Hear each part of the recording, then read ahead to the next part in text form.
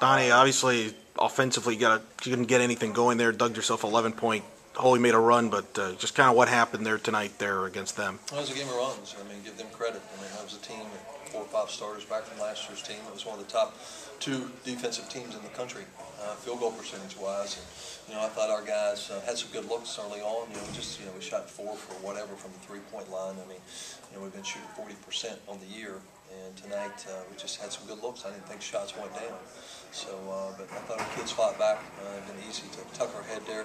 We showed a little toughness defensively to get back in the game against, a team that's picked the middle of the pack in the Big East. You talked earlier this week to me about Isaiah's ability to put the team on his back at times. He goes on that 7-0 run there late to pull it even. And just you guys weren't able to sustain that run long enough. But can you just talk about his effort to kind of pull the team back in? Isaiah Sykes, him and your best player's got to be at another level. And tonight I thought him and Keith played very good. I thought Calvin played well, especially defensively. And, we needed that 4th or 5th guy to step up for us and make some shots and make some plays. And tonight, Casey had some looks that didn't go down, so did Tristan. We got to continue to find ways. We go to the free throw line, 8 for 16. At the free throw line, you can't shoot 50%, from the line in this kind of game because every possession matters. So that's like having 8 turnovers, But we had a chance. The score really didn't indicate what the final was, but it's a 1-point game, and Fitzpatrick hits that big shot and it takes it to 4. And I thought we pushed it and got an open look by Casey, there in the corner, and didn't go down.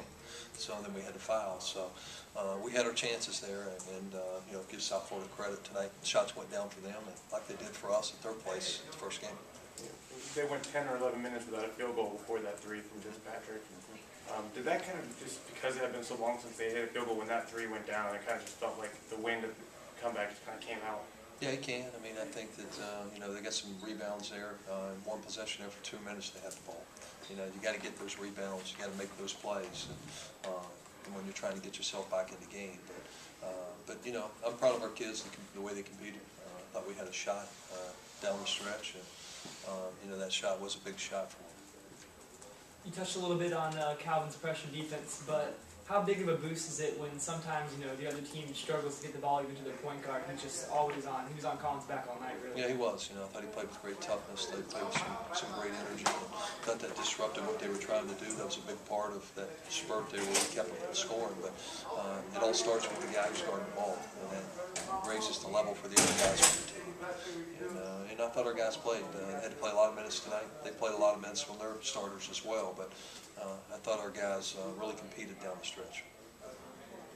Real tense on the court there. I mean, there was a tee call. Did it feel like a postseason? Did you have to calm your kids down in a game like this with in-state rivals here? Not really. I thought our guys showed great class, showed great character. The technical was on Tristan on the dunk, and so he's got to learn to handle that better in doing that.